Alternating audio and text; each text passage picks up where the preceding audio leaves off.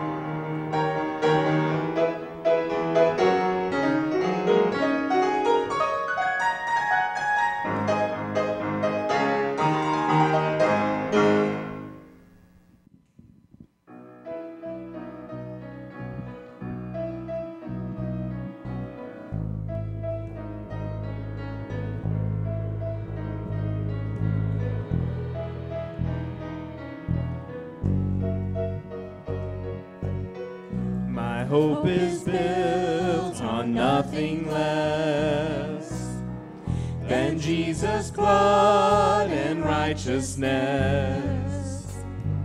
I dare not trust the sweetest frame, but wholly trust in Jesus' name. My hope is built on nothing less than Jesus' blood and righteousness. I dare not trust the sweetest frame, but wholly trust in Jesus' name. Christ alone, cornerstone, weak made strong in the Savior's love. Through the storm, He is Lord, Lord of all.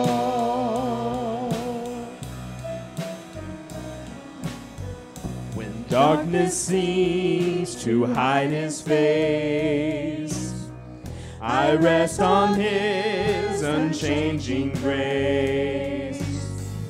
In every high and stormy gale, my anchor holds within the veil.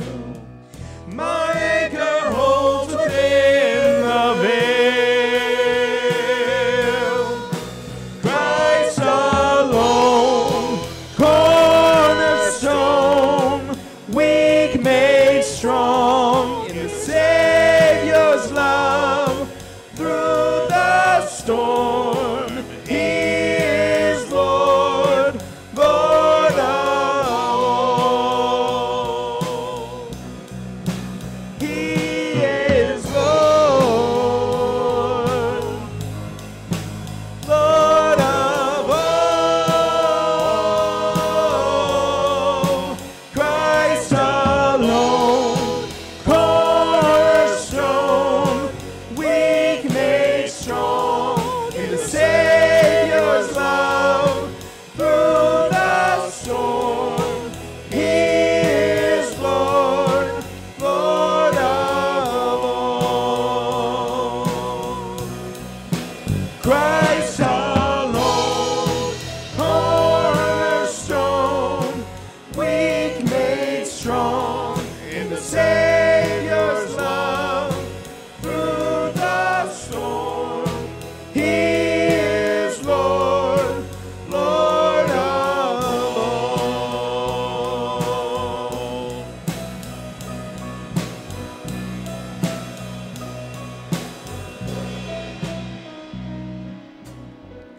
When dark shall come with trumpet sound, oh, may I then in him be found, dressed in his righteousness alone, faultless to stand before the throne.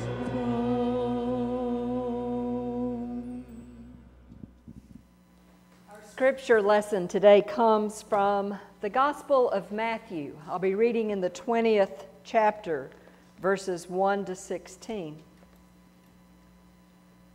For the kingdom of heaven is like a landowner who went out early in the morning to hire laborers for his vineyard. After agreeing with the laborers for the usual day's wage, he sent them out into his vineyard. When he went out about 9 o'clock, he saw others standing idle in the marketplace, and he said to them, "You also go into the vineyard, and I will pay you whatever is right." So they went. When he went out again about noon and about 3 o'clock, he did the same. And about 5 o'clock, he went out and found others still standing in the marketplace, and he said to them, "Why are you standing here idle all day?" They said to him, "Because no one has hired us." He said to them, "You also go into the vineyard." When evening came, the owner of the vineyard said to his manager, "Call the laborers and give them their pay, beginning with the last and then going to the first." When those hired about 5 o'clock came, each one of them received the usual day's wage, a denarius. Now when the first came, they thought they would receive more. But each of them also received the usual day's wage, a denarius. And when they received it, they grumbled against the landowner, saying, "These last worked only an hour, and you have made them equal to us, who have borne the burden of the day and the scorching heat." But he replied to one of them, "Friend, I am doing you no wrong. Did you not agree with me for the usual day's wage? Take what belongs to you and go. I choose to give to this last the same as I give to you. Am I not allowed to do what I choose with what belongs to me? Or are you envious because I'm generous? So the last will be first, and the first will be last." This is the word of God for the children of God. Let us pray. God, open our hearts and our minds that we might find ourselves in this story. Give us the courage to face who we are inside. As David said, search and try us, O Lord.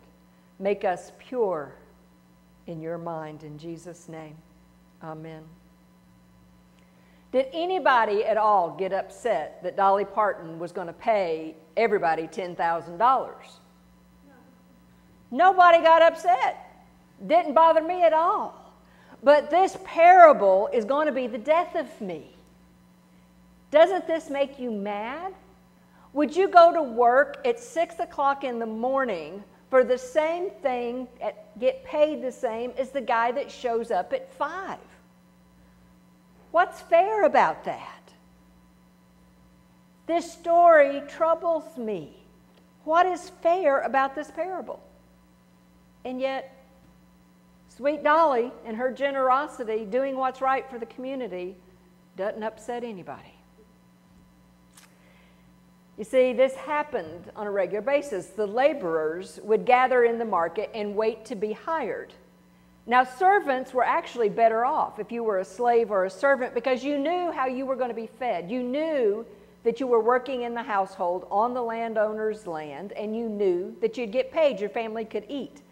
But those laborers who were not servants already had to be hired. Now, what is the law of human nature? We're going to hire the big, strong, strapping folks first, right? If you're plowing a field, if you're harvesting grapes, you want the best that's available. So they got hired first. And then as the day went through, they needed more laborers, and so they would go out and hire more. And each time, the pickings would be slim, as they say. So by the end of the day, it's the elderly. It's those who really aren't capable, maybe, of working as hard. Those that are overlooked, less respected on the vineyard field. And yet this outrageous landowner chooses to pay them the exact same as the others. Everyone has enough, but no one has too much. Is this the kingdom of heaven? Jesus says it is. Is this the kingdom we honestly want to live in? It's like manna in the wilderness with the Hebrew slaves that left Egypt, where it's the land of domination versus submission, the land of the rich versus the poor, the power versus the powerless, the haves and the have-nots. And they are now out in the wilderness, and God is creating a new people, and He gives them manna, their daily bread, to eat. Moses got the same as the littlest fella walking at the end of the line. Everybody had enough, but no one had too much. And in fact, if you tried to store it up, it would rot and smell, and everybody in camp would know that you were cheating the system, God's system, where everybody has enough and no one has too much. Once again, we need to look at more of Matthew's story. What's been going on before Jesus tells this parable? In fact, before he even starts the parable, he says, "But many who are first will be last, and the last will be first." And it all started, you remember the story of the rich young ruler who has everything? He has life by the horns. He is a big, strapping young fellow on his way up the corporate ladder. He's got it all. And he has followed the law of Jesus. He's kept all the commandments. He goes to Jesus and says, "What must I do to inherit eternal life?" In other words, what must I do to live in the kingdom of God? And what is it that Jesus says to him? You've done everything except one thing. Go and sell everything you've got and give the money to the poor. And we watch as this young man walks away from Jesus. And we have assumed that he is doing it because he cannot give up his material goods. And I will tell you, I was in the middle of preaching on that passage, and as I was talking, the Holy Spirit put in my heart, that is not the issue at hand. Because Jesus says, sell everything you have and give it to the poor. The reason that rich young ruler walked away from the kingdom of God is not because he wanted to keep his material goods, because he could not stand the idea of giving everything he owns to those people. To those people who did not deserve it. The poor had done nothing, and he had worked hard for his money. Even if he'd gotten it as an inheritance, it came with a weight and a burden, and it was they had done nothing. That's why he walks away from the kingdom. And then in the next part of that story, Peter, here goes Peter again. I'm telling you, if the disciples had just shut Peter up, we'd all been better off. Peter says, what about us, God? What about us, Jesus? We've walked away from everything. We've walked away from our families. We've given up everything for the kingdom of God. And then Jesus goes on to tell him that they will rule over in the restored kingdom, that they will be rulers and they will have things and be restored 100-fold. But then he adds at the very end of his answer to Peter, but many who are first will be last, and the last will be first. And then he tells this parable about, for the kingdom of heaven is like this God who is generous enough to give everyone enough, and no one has too much.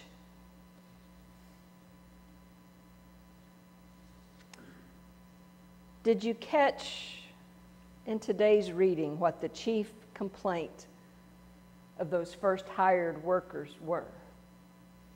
It really wasn't the denarius. They had agreed to work for a denarius. But when they go to the landowner, they say, you have made them equal to us. You have made those weak, insignificant, chosen last people equal to the strong and the mighty who are able to work. You have made them equal to us.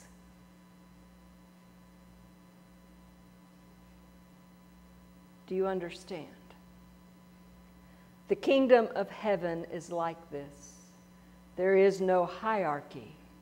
There is no corporate ladder. There is no rich versus poor. There is no in and out. There is no power versus powerless. There is no haves and haves not.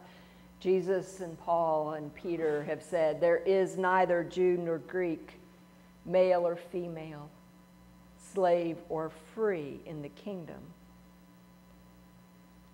I think Jesus, in his original telling of this parable, was speaking to the Pharisees, as he usually did, because the Pharisees had kept the covenant. They had kept their agreement with God. They were obedient to the letter of the law. And now they're watching this Jesus welcome tax collectors and sinners and prostitutes, of all things, into the kingdom of heaven. You have made them equal to us? Matthew, in his preaching, reuses Jesus' parable most likely for the Jewish Christians in his midst and the Gentile Christians in his midst, saying, you have made them equal to us? Or maybe he's speaking to longtime Christians that have been in the church since its founding. Maybe those people walked with Jesus, and Matthew is saying to them, hey guys, we all get the same thing. We all get the same thing. And they're saying, wait a minute, we've been here since the beginning. Maybe he's saying it to older folk when younger folk come in and start taking over in the church and start doing new things. And Matthew is saying to them, hey, everybody gets the same. One isn't ranked higher in the kingdom than another. Maybe it's those who've been a Christian since birth, since the crib. They were born on the back pew of the church. And they're saying, wait a minute, you mean to tell me that somebody can be on their deathbed and squeak into, that's what I used to hear, used to squeak under the door into heaven, just slide their way right in. That's not fair. You see, throughout human history, there has always been an us versus them. You remember Jonah. He's the guy that got swallowed in a whale. He would have rather been in the belly of the whale than to go to Nineveh because he knew that God was gracious. And those Ninevites, you are going to make those Ninevites equal to me. Me who've been in exile, me who served you faithfully. You're going to take those Ninevites and make them equal to us. You see, the parable tells us the very nature of God from the beginning of time is that all means all, and we are all equal in the kingdom of God. The question is, and this parable raises more questions than it gives answers. The question is, why were we not upset with Dolly when she was going to give us $10,000? Why are we mad about the landowner and the day's wage? What is it within us that has to be better than, superior, in some way recognized more than others? Or at least as much. Yeah, this parable drives me crazy. It's like the prodigal son. I think this parable, pretty much you could just read it and know what else is in the Bible through and through, because it's the parable of the prodigal in Luke, where you know the story. The younger brother goes out, he gets his inheritance, he goes out and blows it, having a good time. He comes home, crying home to Daddy, and Daddy welcomes him with open arms. The elder brother is working out in the field and says, I am not going into that party. That son of yours? No. I have worked and been faithful to you my whole life. And you're going to let that scallywag squeeze under the door and come in? It's the same story. It's the same story. And we get angry at the generous landowner. We get mad at the father welcoming the son home, and we would rather be in the belly of a whale than to have those Ninevites equal to us. Maybe that's why we haven't experienced more of the kingdom of heaven here and now. It's because of this parable. Because we know, if we're honest, we know that God is going to make all of them like all of us. And the question is, who is them and who is us? You see, it changes for each generation. For each person, the them versus us may be different. But we have to ask ourselves really hard, honest questions. Would we live in a country where everybody who went to work made the same thing? Where everybody had enough, but no one had too much? Do we really want to live someplace where everyone who wants to work can and all make the same thing? Do we really want to be rewarded for what we do? Don't we really want to be better than? Don't we really like the hierarchy depending on where we are? So how does the landowner respond? He says, are you envious because I am generous? And in the Greek language, the actual expression is, do you have an evil eye because I am good? To have an evil eye is more than just jealousy. It's to look upon the person with contempt. Do we actually have contempt in our heart for this landowner who is God because he treats everyone the same? How dare him make them like us?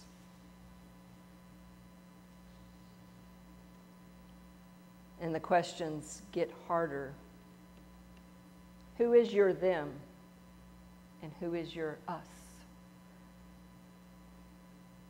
Will you be like the first hired and complain and grumble to God? Will you be the elder son that refuses to go into the party because those people are there?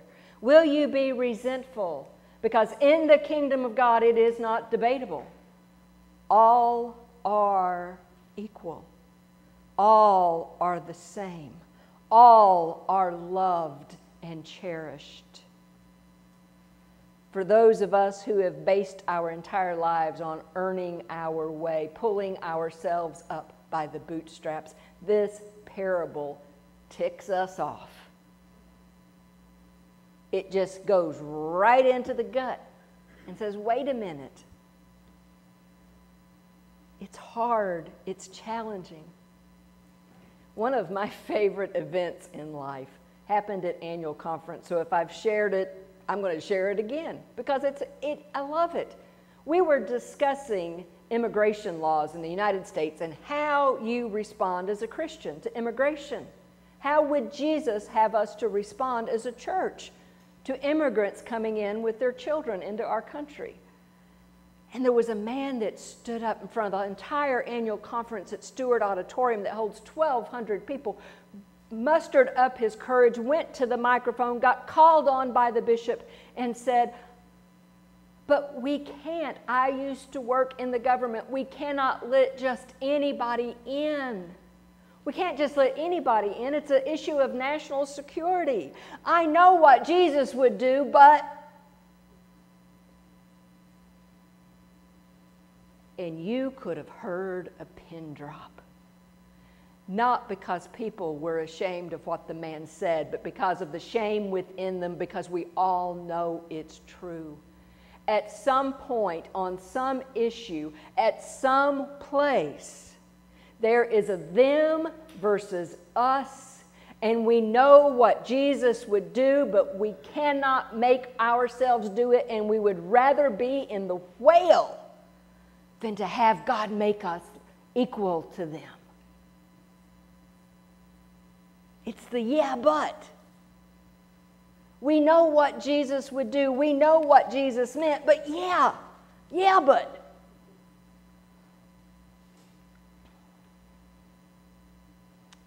There is good news in this parable. Has anybody ever been at the end of the line? The one last picked. Oh, dear Lord in heaven, I can still get sick to my stomach at the thought of being in the 3rd grade in elementary school. And instead of the teacher dividing us up, blondes versus brunettes or tall versus short or whatever, no. She picked 2 leaders, and what did she do? She let the 2 kid leaders pick their teams for baseball. And let me tell you, I actually hit myself in the eye with the baseball when I was up to bat. I have no coordination at sports. I was not the last pick, praise be to God, but I sure was not ever the first. And that follows you. That stuff follows you into middle school. It follows you throughout life sometimes. We have countless people who've gone to college, who've earned their degree, who are fighting to get a chance. And they're at the end of the line. If you've ever been at the end of the line, if you know the shame to have that hierarchy pulled on you, if you've been passed over by a promotion because you're not tall enough, or not smart enough, or not cute enough, or whatever, this is good news. When we live in the kingdom, the tax collectors, the prostitutes, and the sinners are as welcomed as the Pharisees. All are the same.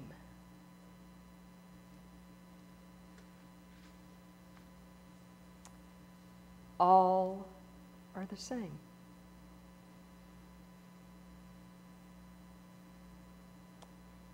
The kingdom of heaven is like a place where everyone has enough. No one has more than enough. And all are cherished and loved.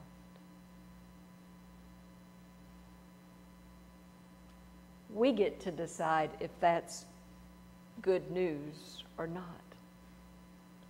The choice to live in the kingdom or not is ours. Amen.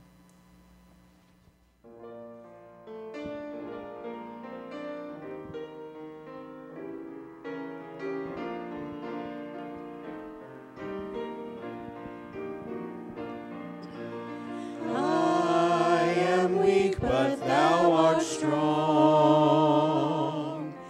Jesus, keep me from all wrong. I'll be satisfied as long as I walk. Let me walk close to thee. Just a closer walk with thee. Granted, Jesus is my plea. Daily walking close to thee.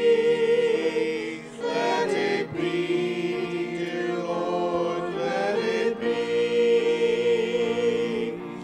Through this world of toils and snares, if I falter, Lord, who cares?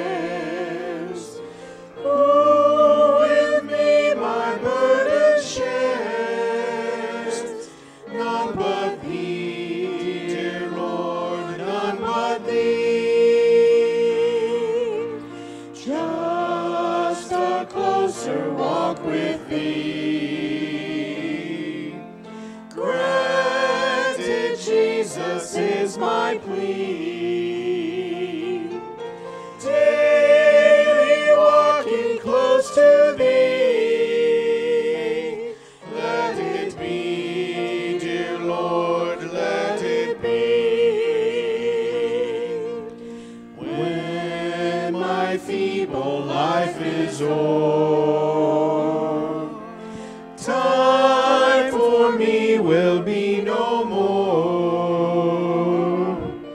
Guide me gently, safely o'er to thy kingdom shore, to thy shore. Just a closer walk with thee. Granted, Jesus is my plea. Daily walking close to thee.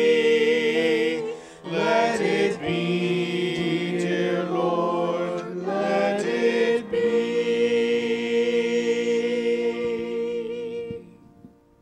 Oh, Jesus. Most of the time we know exactly what you would do, but yeah, it's just a yeah, but. We ask your forgiveness. Show us this week throughout our days who the them are.